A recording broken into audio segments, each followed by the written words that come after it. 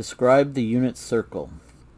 Well, circle, we talk about unit circle, we're talking about a circle. The unit means radius 1, but more specifically that's radius 1 but centered at the origin at 0, 0.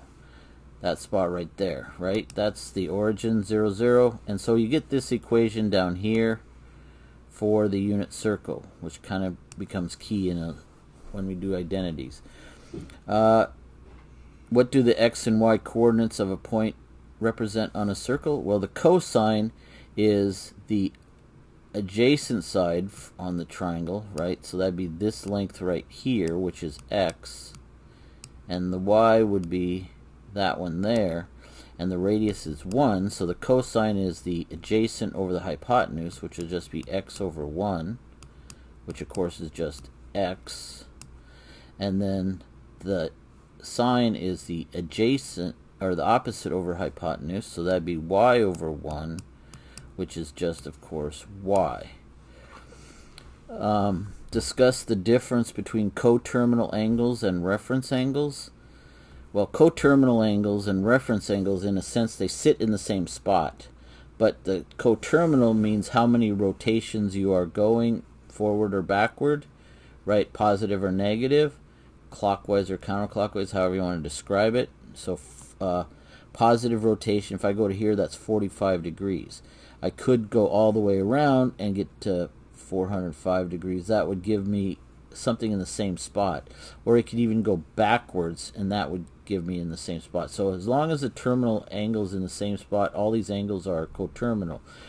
Now, a reference angle is a little bit more specifics. The reference angle measures the angle from the x-axis to the terminal, but the angles are always between 0 and 90 degrees, right? So you're never going to have an angle that's greater than 90 for any of your reference angles. So in quadrant 1 you have any angle that's in here. Quadrant 2, again, this one here. Quadrant 3 down here. Quadrant 4 like that. Now, how do you calculate them? Well, first quadrant, they are what they are. You know, it's like 45 or 30 or 60. So that means you just have to reduce your coterminal angle down to whatever the angle is. Now, the coterminal angle in this one would be something like, say, 135. But you want to figure out the reference angle. For anything in the second quadrant, you want to take 180 degrees, or pi if you're doing it in radians, and subtract off whatever angle that you're talking about. So the coterminal angle. So theta has to be an angle that's between, right, you usually want to think of it like between 0 and 2 pi. So that means you find what the value of one rotation would be. So in other words, divide out all the rotations so that you reduce something like this. Like this is 105 or 405, I mean. So you subtract out 360 degrees and you get 45. This one you would add it to pi to 360 degrees, and again you get 45, which is the coterminal angle that's between 0 and 2 pi. Now, in the first quadrant, it is just the angle, but if this angle was over here, so I had 135, then you'd also get that. So you're in the second quadrant, you subtract from 180 or pi. In the second quadrant, you subtract 180 from the angle, right? So you're subtracting 180 or from pi, depending on if you're radians or degrees, right? And here, you're subtracting from 360, you subtract off the angle, right? Now, if you're going the other direction around, then of course you kind of have to play with, you know, getting rid of the full rotation and seeing what the angle actually is, and then you subtract it. So again, like if this was negative, like if I had this one, right, if this was like negative 45, that'd be in the same place, but of course the reference angle is just 45. So the angle is always a number or an angle between 0 and 90. So it's never going to be negative, it's never good. So that's what reference angles, how they relate. Let's see, explain how the cosine of an angle in the second quadrant differs from the cosine of the reference angle in the unit circle. So you have an angle over here, right? So this thing, Since we know that x's are the same as the cosine, then we know that they're supposed to be negative in this quadrant. So the reference angle would be positive because it's always set into the first quadrant. So you have to tack on the negative because of what quadrants it is. So like if you have something like 135 degrees, for example, right? That's actually, when you subtract it from 180, you get 45. So the cosine of 45 degrees is square root of 2 over 2. But in the second quadrant, you have to add on the negative. So the cosine of 135 degrees would be negative square root of 2 over 2. So the quadrant determines the SIGN sign of sine and cosine, right? Explain how the sine of an angle in the second quadrant differs from the reference angle in the unit circle. So the sine of the angle, because it's positive, doesn't differ at all. They're the same thing. So the sine of the reference angle for an angle in here is the same as whatever this angle would be here. So like you could literally copy this in here, right, so that you can see where this is. If these two are like this, what you know is that these angles are congruent. They're the same thing, right? You measure these angles are equal, and so whatever the sine and cosine of this one is, you get those values over here, but the cosine's negative. Down here, if you drew it in again like this, right? So you get the same. So these are all the same angle. These are all the these are all whatever the angles are, same. So they're all the same value, same measure.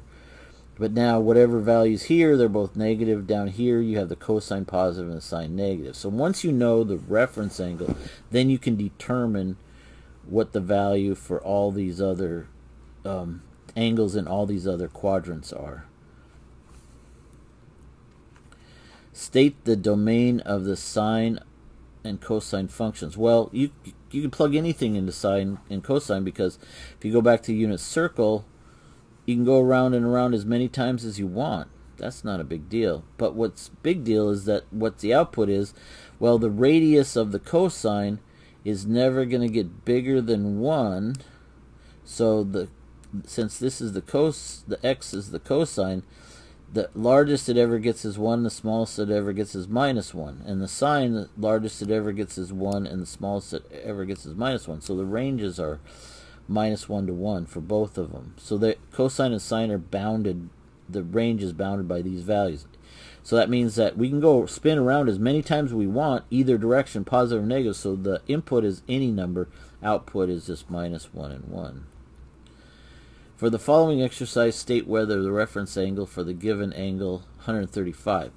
Well, like I was saying before, if it's in the second quadrant, all you have to do is subtract the angle from 135 and you get the reference angle 45. Now, if I want to find the sine and cosine of that, right, the cosine is going to be negative, the sine is going to be positive, and we're good to go there.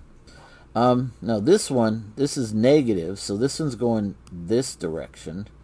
So it literally puts it into the first quadrant. So all I have to do is subtract off negative 2 pi, because I'm going in the negative direction. So I take negative 7 pi over 4, subtract off negative 2 pi, which is the same as adding it, and I get pi over 4, which is my reference angle. So that would be pi over 4, something like that. For the following exercises, find the reference angle, the quadrant of the terminal sine, the sine and cosine of each angle. If the angles are not one of the special angles of the unit circle, use a calculator and round to 3 decimals. Okay, so I'll do the calculator as well. We'll pretend like these are not special angles. These are. So the first one is 210. Well, 210 is between 180 and 270, so that puts it down here in the third quadrant. So we know that both the sine and the cosine are negative. So I can find the reference angle by subtracting it from 10. So I get 30. So the cosine of 210 is negative because it's in the third quadrant. Cosine of 30, we know that cosine of 30 is square root of 3 over 2. Same with the sine. It's also negative because it's in the third quadrant. Right? It's down here somewhere like this. And so that's also negative. We know that the sine of 30 is 1/2. Now this one we have 5 pi over 3. So, I mean, you can see this is written right here, but how might I even think about what quadrant it is in? So I could think of, if I give a common denominator, right here's 0, this is pi over 2, but if I give it a denominator of 3, I probably wouldn't go into that one, right? So, but I have 1 pi over 3, 2 pi over 3, 3 pi over 3, 4 pi over 3, 5 pi over 3, like that. I could literally just count them. Pi over 3, like this. 2 pi over 3 here. 3 pi over 3, which is just pi, of course. 4 pi over 3. And then 5 pi over 3. And there we go. So now we know that this thing is in the fourth quadrant, so that makes the sine negative and the cosine positive, and we also know that the reference angle is pi over 3, because, I mean, we just counted it off like that. So to get to 6 pi over 3, this is going to be, you know, pi over 3 more to get to 2 pi. So there's our reference angle. So I know that cosine of 5 pi over 3 is the same as, well, cosine's positive of pi over 3, which is 1/2, and then sine of 5 pi over 3 is negative, because it's in this fourth quadrant, which is negative square root of 3. So pi over 3, I know that radians might still be uncommon. Pi over 3 is just 60 degrees if you want to do it.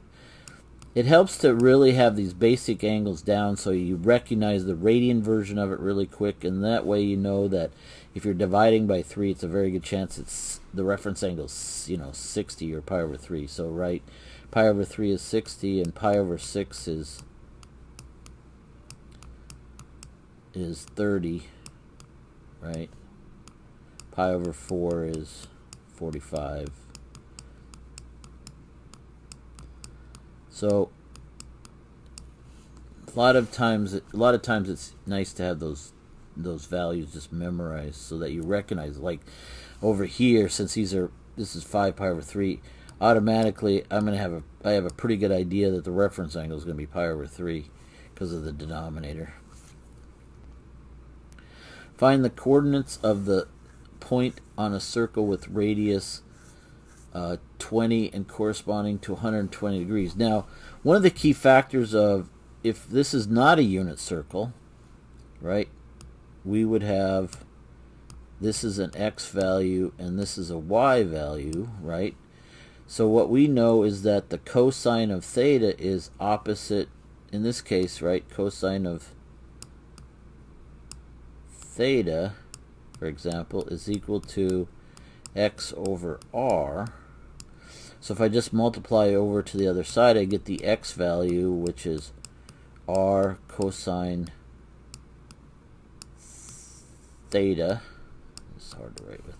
And similarly, sine is the opposite over hypotenuse, which would be y over r. Multiply the r over and you get that for the y value. So if I want to know any coordinate in the xy plane, and I just know the angle that I've turned and how far I walk out, I can calculate it by doing these for me here. X is equal to r cosine theta and y is equal to r sine theta. Alright, so to answer this question, I just need to do 20 times the cosine of 120. Now 120 is 120 degrees is in this right here, 120, right? So that makes this my reference angle 60, or pi over 3 like we just did, right? So I know the cosine's negative, so I have r times the cosine of 60, which is the reference angle, so that's 20 times negative 1 over negative 2, and I get negative 10. And then similarly, 20 times sine of 120, 20 is equal times the sine of 60, because that's the reference angle. Sine's positive in the second quadrant, so I leave it positive, and I get my x and the y values. But you can also just plug it in the calculator. I wouldn't have to do all this stuff. This is more for doing it by hand, what I would just do is just plug this stuff into the calculator like that, right? And that would give me what I'm looking for there.